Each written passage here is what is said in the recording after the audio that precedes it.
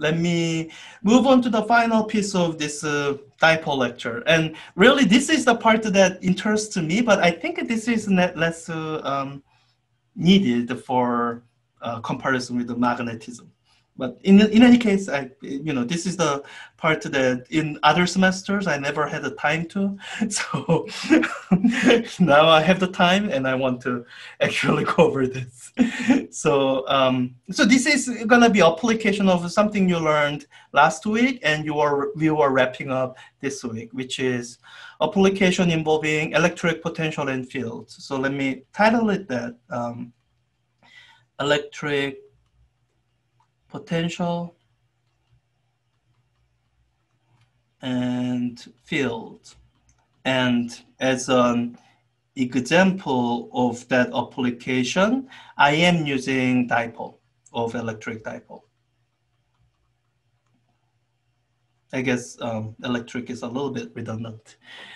So let me set up the situation. So I'm going to have a coordinate axis, if for no other reason, because that makes certain things easier.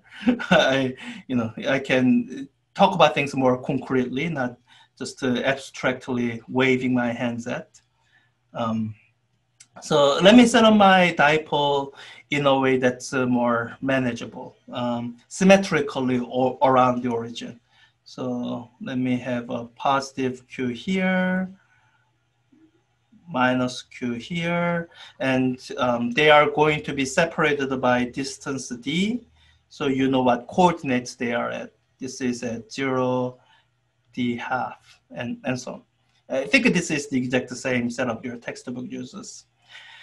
So I guess the thing to do right now is to figure out the electric potential due to this dipole arrangement. So I want to write down electric potential of a dipole as a function of x and y. And I could also have a g coordinate here. The way I set this up here, the spatial axis here is y, because that's the axis that the displacement is along. If you want to introduce a z-axis, you can kind of do it alongside the x. Once we have a form, it'll be clearer how it can be introduced. So let me just pick a representative point for which to describe the electric potential. And I think most of the discussion that I'll go through will probably resemble what you will see in the textbook, but it's good to see everything twice, if for no other reason, because I might make a mistake and it might be amusing. So now there is a very distinct advantage in dealing with the potential. You can see it even here, which is that I think you have never seen me try to figure out electric field of a dipole at an arbitrary point out in space. I might have done that in one of the lectures, let's say along the axis here, like I can pick a point here, and I can figure out electric field due to this. I can figure out, okay, positive charge, electric field points that way, negative charge, electric field points that way. So this is gonna be the net electric field. Let's figure out the components and do all that. I can do that for here, and I can do that along the axis here. But any arbitrary point, I mean, I can come up with some expression, but that expression is gonna be horribly complicated. So it's really not worth doing it, so I've never done it. With the potential, it's not going to be all that complicated. And the biggest reason for that is potential is a scalar.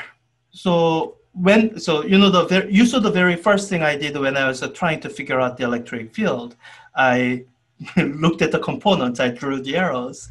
With the potential, I don't have to do any of that. All I have to do is to figure out, okay, what is the potential due to a positive charge?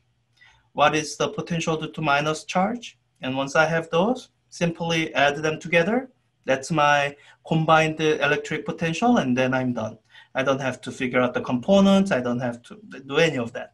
So let me do that. There is still a little bit of tedious work in figuring out the, so one thing I do need to figure out is the distance.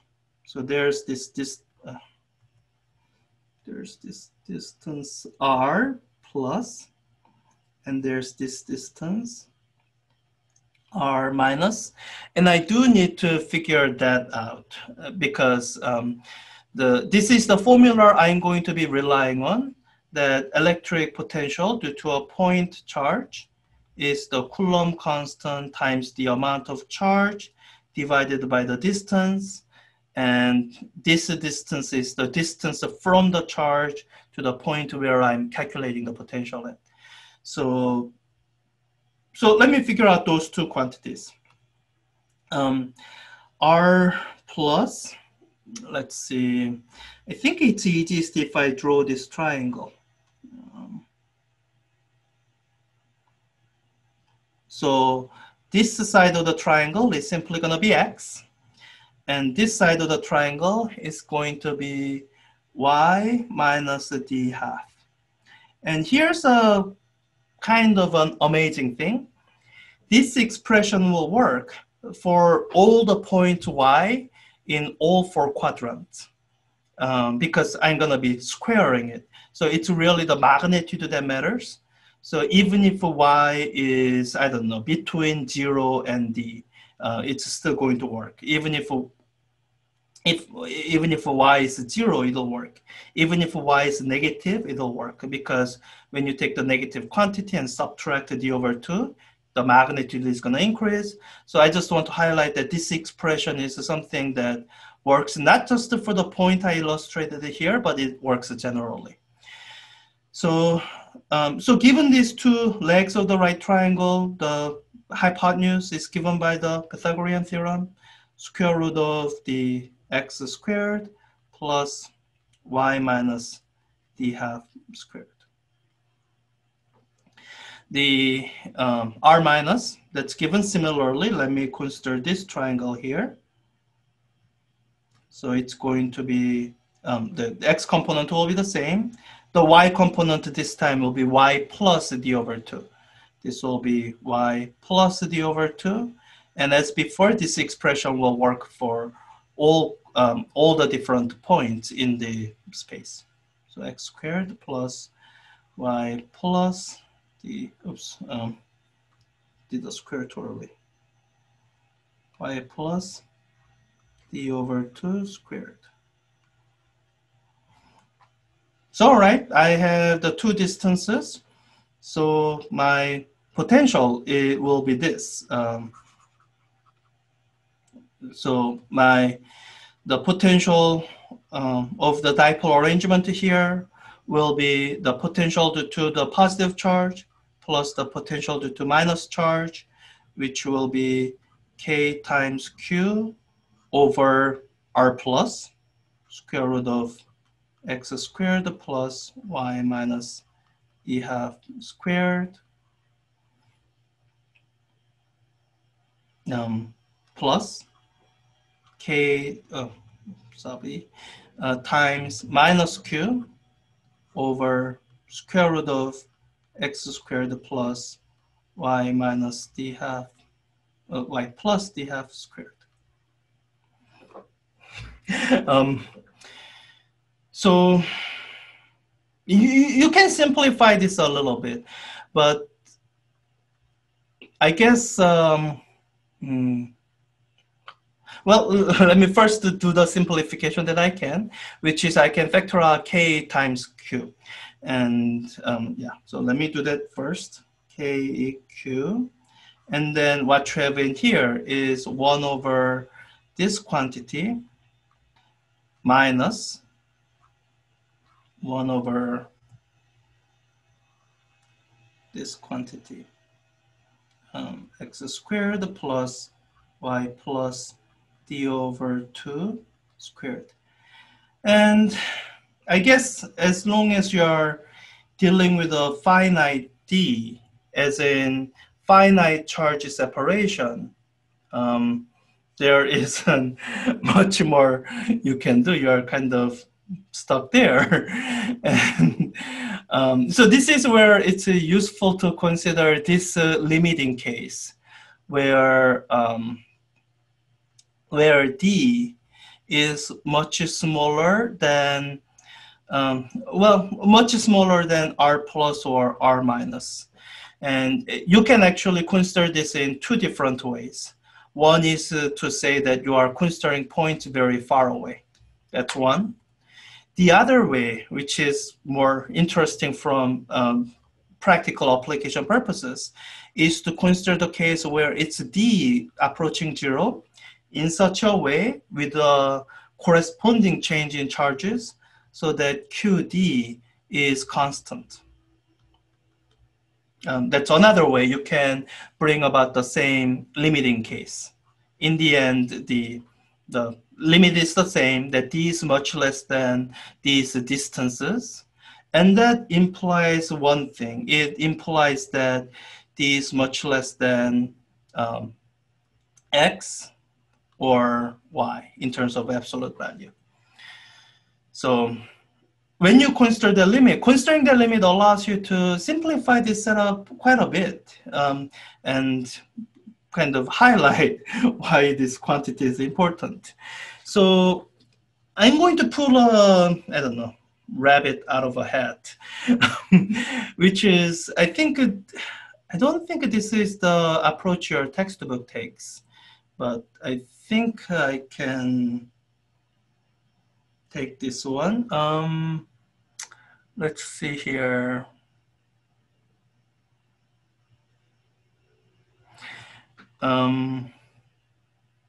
So this is what I want to consider. As I look at this, I see how similar these two expressions are. I mean, they are not similar enough that I can simplify them more. This square root is just maddening me in the way. Really, these two expressions are different, only in that this is minus and this is plus. And in fact, I can even write it down this way. Let's see. Let me define a function f of y, where everything else is constant. Then define this function as 1 over square root of x squared plus y squared. So that's a function I'm defining. And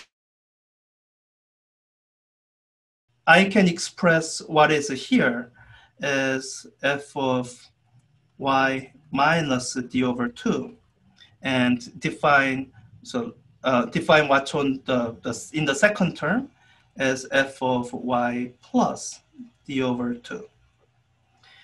So with that description, what is the difference here that looks like is, and let me move this out of the way.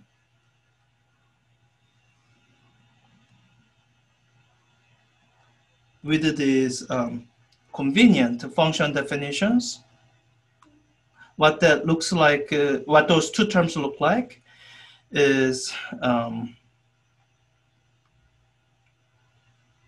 f of y minus d over 2 minus f of y plus d over 2. Now,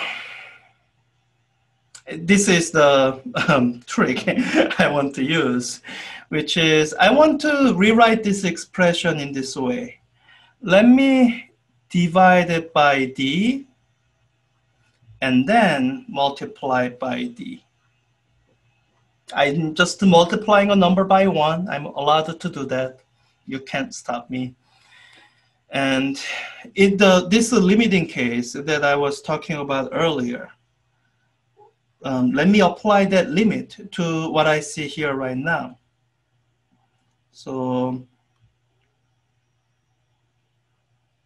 what I see here right now, let me say limit as d goes to 0. And I guess I'll apply that limit to that d over there, but for now, let me limit my attention to this portion here. I hope you're getting my hint at what I'm getting at here. This is conspicuously written in a way so that it looks like a definition of derivative. I do need to fix a few things. I think I need to move this one here. So there might be a minus sign in front so that this can be plus and this can be minus. The thing here is that it's a difference between a function divided by the parameter that's causing that difference. Take the limit where that parameter goes to 0. That's the definition of a derivative. So let me do that. I'm going to replace what's in here with this. I'm going to replace that with the minus of the derivative of the function with respect to y. I'm going to leave x alone times d. That's this d here. So now, you know, in general, that's not precisely correct, but this is the magic of calculus. This is the magic of the limiting procedure, that in the limit where d goes to 0, that gives you the exact result. So let me take the derivative. I need to take the derivative of f of y. So when you take the derivative, you get all right, let me rewrite it this way first. Y squared raised to the power of minus 1/2, and it's this thing that I'm taking derivative of. So now I can use power rule, bring down a factor of minus 1/2, and then I'm using chain rule. So, let me finish using the power rule.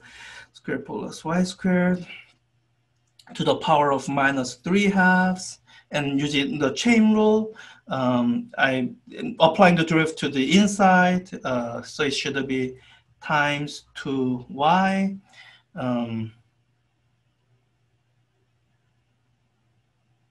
Yeah, that seems like right derivative.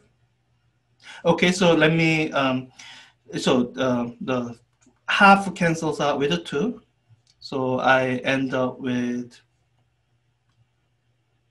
equals minus y divided by x squared plus y squared raised to the power of 3/2.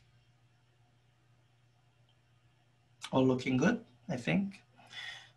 And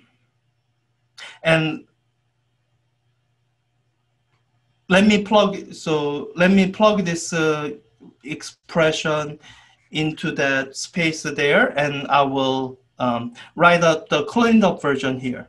So the electric potential of a dipole is equal to Keq times, and I notice I have a minus sign here, and I'll have minus sign there. That'll cancel each other out. So I'm just going to write down the positive quantity. I have y here, I have d there, so let me write those. Let me write d first. D times y divided by x squared plus y squared raised to power 3/2. And let me just check the units to make sure that units make sense here. So with the electric potential, you should have a unit of Coulomb constant times charge divided by a single factor of length. So I have here so far 2 factors of length on the numerator, and in the denominator, squared, square rooted, raised to the 3rd power. So 3 factors of length. So I probably didn't make any algebra mistake. And so this is what you see with the electric potential of a dipole. I guess let's see here. I feel like I might have made a mistake somewhere. Because I'm getting an expression that looks like it might go to x to the third power, and I want it to go x squared. Let me do a bit of a sanity check. So, I know why. Because I'm considering the values of potential where y is equal to 0, and I can't do that because at y equals 0, the potential is 0. So the distance dependence there is meaningless. And I think what's more instructive is to consider how the potential varies along the axis y. So I think this is the correct result. And this is where you see the meaningfulness of the electric dipole moment, the charge times the displacement. So we can treat this as a constant, and the rest is a function of position. And in the limit where y goes to infinity, what you see this potential doing is it's proportional to y divided by y squared raised to 3/2, or 1 over y squared. So with the point charge, the potential went down as 1 over the distance. With the dipole, the potential goes as 1 over distance squared. And that's a general feature you would see in a dipole potential, that it falls off more quickly than a monopole potential does. And it's the same thing for a quadrupole. The potential for that goes down more quickly than a dipole potential would. And so when you look at the interaction like interaction like this one here, the initial attraction, which is driven by dipole and other object interaction, that's much more distance dependent than a interaction of a charged object with another charge would be. So that's electric potential. And let me, I'm out of time. I do want to use this as a way to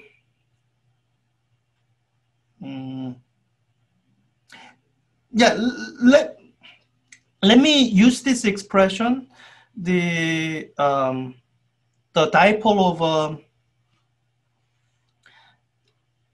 the electric potential of a dipole, to derive expressions for electric fields. That'll give you something you can compare to and see how much easier it was. I guess if you're comparing to, maybe rather than relying on this expression, let me go back to my earlier, more exact expression where I didn't take this limit yet.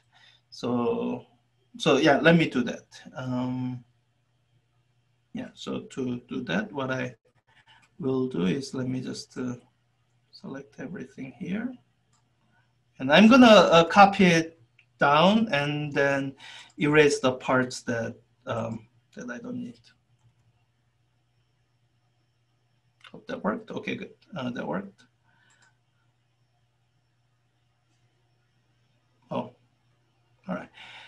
So let me erase much of this. So all the limiting work that for this particular comparison we will need, because a lot of this work I did just now, it was to get an expression that's more mathematically easier to deal with, and it's not strictly necessary to the comparison with expressions of for electric field that you might have seen elsewhere. So for the purpose of that comparison, I won't take an arbitrary point, because frankly, with arbitrary points, we don't have anything to compare it to. What I will do is I'll take a point along the x-axis that is easy enough to do the same calculation with electric fields and compare. And I will take a point along the y-axis. That's the same deal. Easy enough to do calculation for the electric field and compare. Let me just, all right, so I want to calculate electric field, and I'll try to do this quickly since I'm already on overtime. So that's out of my way. So I just want to do a quick calculation for electric field along the x-axis. So that would be electric field at some arbitrary points over x and where y equals 0.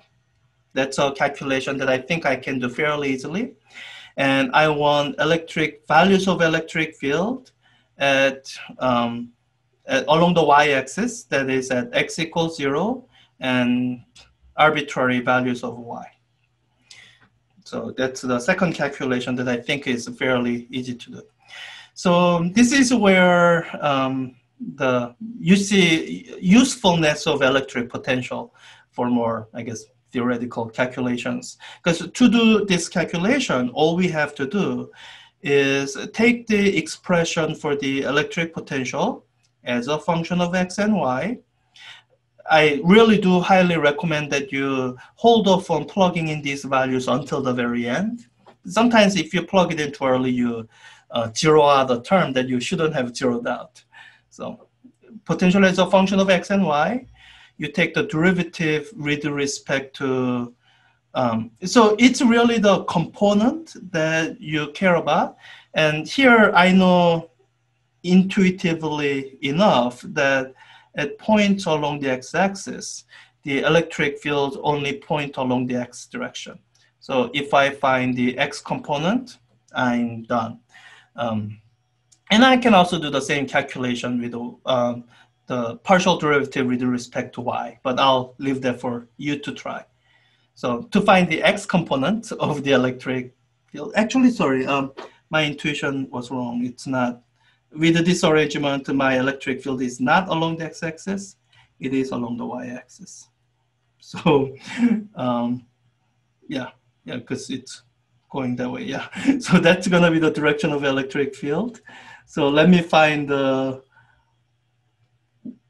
y component of electric field. So with the partial derivative with respect to y. And I need a minus sign here. And for your own exercise, you can try taking the partial derivative of the potential with respect to x.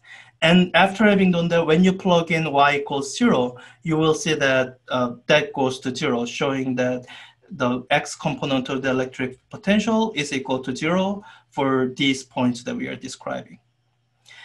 So let me take the derivative. The derivative is, the main usefulness here is in that the derivative is usually mathematically easier to take. So when I have this and this, I can just take the derivative term by term, and this is easy enough of a derivative to take. So let me first factor out k, q. That's something that's going to be a common coefficient for all of them. So for the first term, I'm taking the derivative of this term here, which is, maybe it's worth rewriting this right now. Let me rewrite it as kq times x squared plus y minus d over 2 squared raised to the power of minus 1/2 minus x squared plus y plus d over 2 raised to the power of minus 1/2, so that I can use power rule and then chain rule and then power rule. So it's gonna be minus 1/2 x squared plus y minus d over 2 squared minus 3/2, and then chain rule for this inside here, times 2y minus d over 2, and then, well, I can use chain rule again, that'll give me 1. So I'm done there. And then let me do the second term, which will give me minus times another minus, so plus 1/2 x squared plus y plus d over 2 squared minus 3/2 times 2 y plus d over 2. All right. So having worked all that out, I see simplifications. I mean, there are some things that simplify right away. Half cancels 2, half cancels 2. And the other great simplification will really come in when I plug in y equals 0, um, which is why there was a calculation we could do even just for straightforward calculation of electric field. So when I plug in y equals 0 here, not only does y go away, this minus sign no longer becomes relevant, because when I square it, the minus sign will simply go away. Same thing here, y is 0, and this was already plus. And what that does for me is this term right now is now the same as this term here. It just magically. And y is 0 here. Now this minus isn't, it's meaningful, so I can't get rid of that. So 0. And this y is 0. And this plus, it's meaningful, I can get rid of that. And that's actually an important thing for this calculation here, because it's this minus sign that cancels out this minus sign here. Otherwise, without that minus sign, these two terms would have just canceled each other out. In fact, that's exactly what happens with the x derivative. That's why the x component is 0 here. So with all that, let me write down the simplified version. The KQ, what else is in the numerator? I think I see d over 2. Yeah, so KEQ times d over 2. So you have that multiplication. What's going on here? D over 2. So you have that product of Q times D, which I'm telling you is meaningful as a dipole moment, divided by x squared plus D over 2 squared raised to power of 3/2.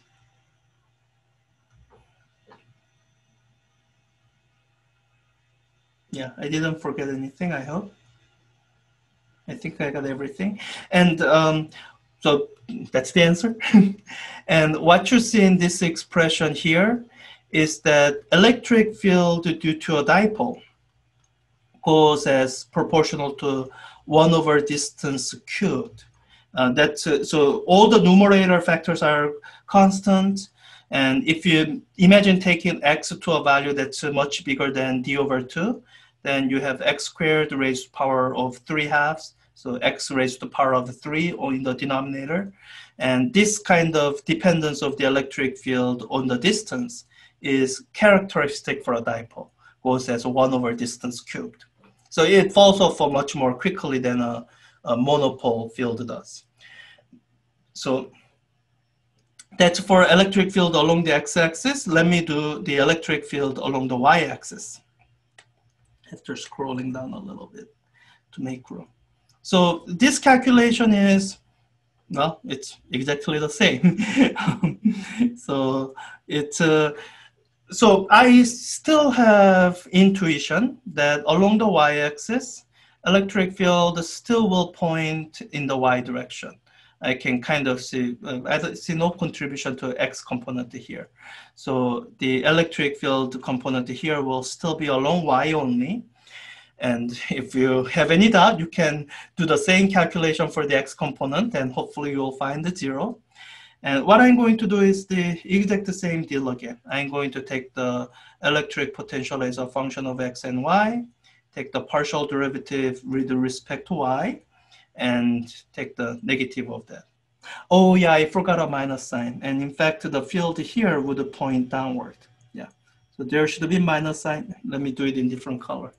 So there should have been minus sign here, and there should be a minus sign here. I'm not merely joking when I say something about sign errors. That it's a very common form of error. Just you know, whenever you find it, just fix it. Okay, so let me keep going. So I take the derivative. In fact, didn't I just do that? What's the diff? Oh, okay. So let me basically copy over the same expression I had before. What's different is what I'm plugging in as 0. So let me copy down the same expression, minus kq times minus 1/2 x squared plus y minus d over 2 squared. So this is the result of the derivative that I've previously taken that I'm borrowing because it's the same derivative with respect to y. Plus 1/2 x squared plus y plus d over 2 squared minus 3/2 times 2 y plus d over 2. All right. So what's different this time is instead of plugging in y equals 0, I'm plugging in x equals 0. So let's see what we get. That's going to be interesting. So I have this is 0. I have this is 0. And let me cancel the 1/2 with the 2. And 1/2 with the 2. All right. Oh, I do have some simplification. Let me kind of try to do that here. So I have this single term squared raised to the power of minus 3/2. So it's going to be y minus d over 2 raised to power of 3, because the factors cancel, minus 3 rather, times y minus d over 2. That's the same term. So it's going to be plus 1 here. Okay, I have that term there. And looking at this term here, it's going to be a different term, but it simplifies in a similar way. It's y plus d over 2 raised to the power of minus 3, and then plus 1. So, all right. So with that, this is the expression I end up with. Minus KEQ times, and this time there's no way getting around that I have two terms. Let me absorb this minus sign in so that I'm starting out with a positive term. So my KEQ times the first positive term, and just so that I don't forget, this is going to become negative. The first positive term, 1 over y minus d over 2 squared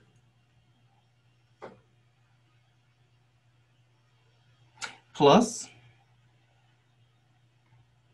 or sorry, minus 1 over y plus d over 2 squared. All right, that's the expression. Let me check this, do some sanity check on this, because the electric field due to a dipole, especially along the y-axis, it can be a interesting thing. So above the positive charge, this electric field should point up. Below the positive charge and above the negative charge, it should point down, I think. And below the negative charge, it should point up again. Let me see if that's what I get. At the values of y greater than d over 2, this is, the first term is, so both the terms are positive, because both this denominator and this denominator are positive. Now the first term is greater. This overall term is greater because the denominator is less. So in the region up here, this whole quantity here is positive. Good, I think. The sign of this term is matching up with what I intuitively say the direction of negative electric field is. In between the region where y is greater than minus d over 2, but less than d over 2, I think this whole combination is going to be negative. Because, well, I mean,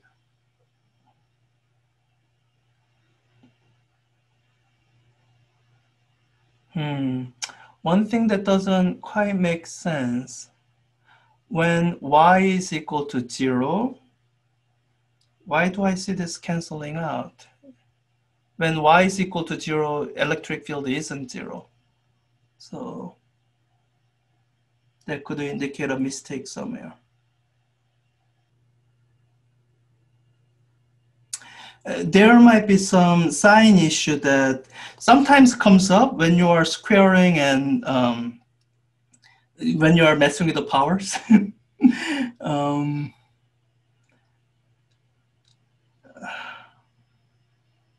So let me just leave that as a oddity, that the fact that this goes to 0 when y is equal to 0, that feels wrong to me. So we are already 20 minutes over time, so I'll track down the particular error, particular problem elsewhere. I'm pretty sure the problem is somewhere in the simplification steps here. Some of that probably is conditional on what side y is. So let me leave that for now. And when y is negative, it also doesn't work out. When y is negative, the quantity here is negative, and I don't think that's right. Yeah, that definitely isn't right. Okay, so this particular, so I'm just gonna put a big question mark here, and if needed, I'll come back to it later. Yeah, sorry, I'm not quite saying where in the expression here I made a mistake. Sorry, that really just doesn't seem right. I think the mistake might be here. I observed this y minus d half in, and I think that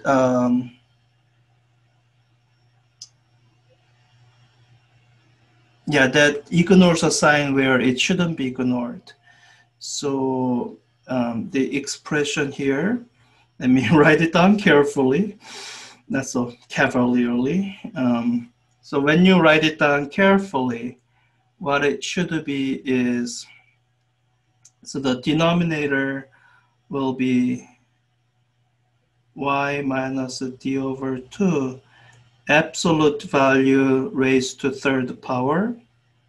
And the numerator, which shouldn't be simplified along with the denominator, is y minus d over 2. And the second term will be minus y plus d over 2. And the denominator is y plus d over 2, absolute value raised to third power. And I think that just has to be kept that way. You can't just simplify it the way I did. So this step is wrong. You can't do it that way. You just have to keep them separated. And when you keep them separated, you see that when you plug in y equals 0, it actually works out. Because when you get rid of all the y's, now you have this minus sign, minus d half, so that at y equals 0, this quantity doesn't go to 0. It goes to minus, it goes to some function of d that's not 0. So, so that makes sense in the region, in right midpoint between the two charges. And in the region below, now I think it should make sense.